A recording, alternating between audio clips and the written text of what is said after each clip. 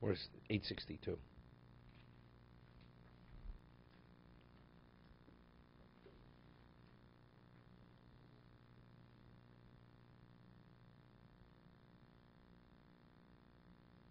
Veniris Avoso was speaking about Eov after he had endured all the suffering and the pain.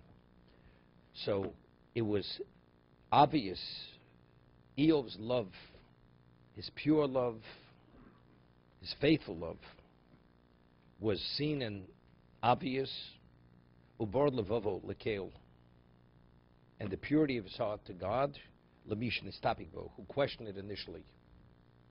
Lesavlo, to be able to suffer and tolerate what he did. Visnadvo ba'avedus mamona v'tzargufo.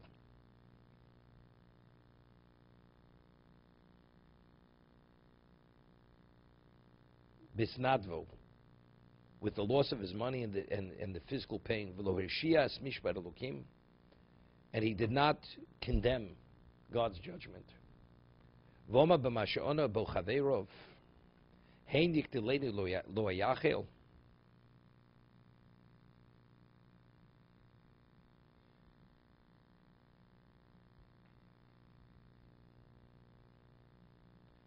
says this is what he responded to his colleagues.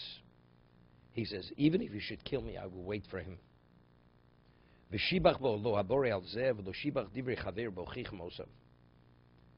God praised him for his unswerving faith and love, but he did not praise his friends, his colleagues, his peers for rebuking him.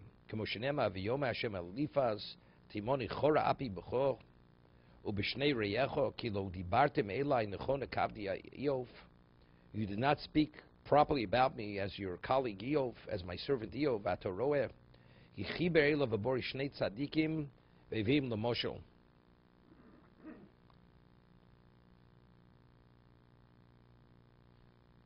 Ba'omro Noach, Daniel, v'Eov, Hemo b'tzidkosom, inotful nafshom. Noach, Daniel, and Eov, through their righteousness, they saved themselves. They saved their souls. V'akach shova lukim es shvuso, Moshe Omar kosuv Hashem shoves shvus Eov.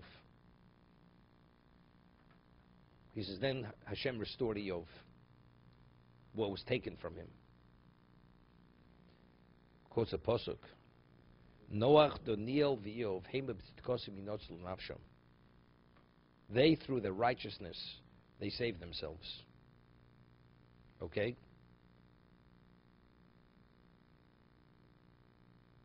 Even though Noach failed. Right? Noach failed. The Mabul is referred to as Mei Noach. Despite the fact he failed, it says he still, in terms of what he saw and what he endured, the ridicule and the disgrace, right? He remained Noach with Saragossa b'dorosov. Whatever you want to classify him, l'gnai l'shevach, right? Yeshdorshin l'gnai yeshdorshin l'shvach. Noach was still, the Torah still says, Saragossa b'dorosov.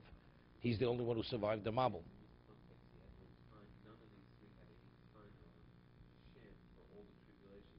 Right, right. Valdato minhogo hoyukol hachasid m'rishonim menusim. He says, Eov's attitude and approach were emulated by all the early pious ones who experienced trials. Daniel v'chaverov v'govaroyos v'kivsha no'ish. Right, Daniel was thrown into the lion's pit, and Chanim Shol v'Azario, they were thrown into the kiln. V'asarugi malchus, even though the Gemara says we just had, Ache couldn't deal with it. Right? When Ache saw, the question is, when he saw the child falling to his death, or he saw the tongue of, who was it, Chutzpis Hamaturgamon, he saw a pig. He said, how the tongue that spoke words of holiness, how could it be dragged by the pig in the dirt? It's something it was too much for him to tolerate. As I always say, in terms of Holocaust survivors, the first of the Harugi Malchus, that was the easy one. It's the colleagues who saw the first one being tortured that they didn't have any question, and they were ready to give their lives. Many of the Holocaust survivors, the ones who died, it was easy for them. They died, finished. It's the ones who survived, they're the ones who have the questions. Why did they perish and they survived? I mean, it's a combination. Guilt, many, many other things, you know. And they wish they would have died. Because to live with the pain of what they saw and what they experienced, it was just too much for them. They would have preferred to die, many of them, as their families died. V'anoi min hogom v'amidrega zos hizer anovi komro v'hafteis Hashem Elokecho b'chol levov v'chol nafscho modecho.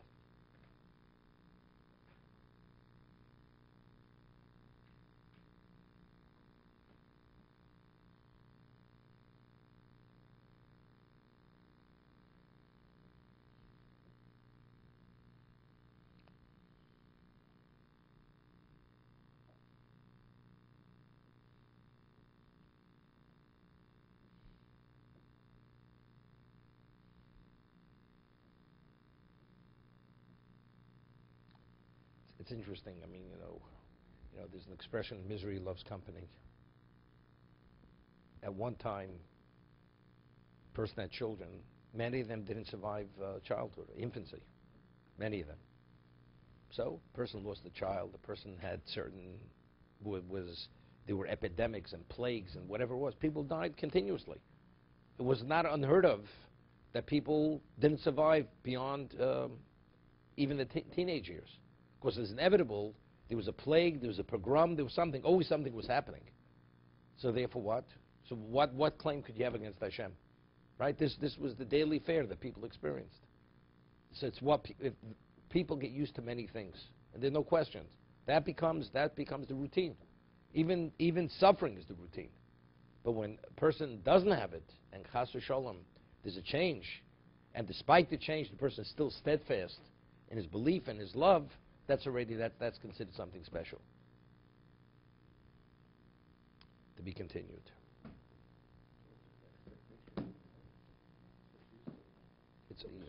That's it.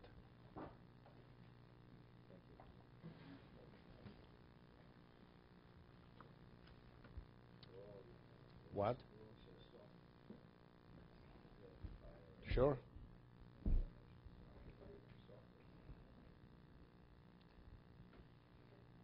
It's an expression. They were made of different stuff, these people. Yeah, not going back that far. 60, 70 years ago, different world. You know, they said the difference between the Vietnam War. They took the kids 18 hours off campus, they're ready in Vietnam. You know what I mean? Or from 6 weeks basic training, they're in Vietnam. Where were you? You were in Ivy League College, wherever you were, unless you were ROTC. So, could they deal with a war? When they went to World War II. What did these people live through? The Depression, barely had what to eat. They fought for every moment of their existence. And whatever they had, they fought for. They gave their lives for. So we're not giving it up so easily. It's a whole different reality of a person.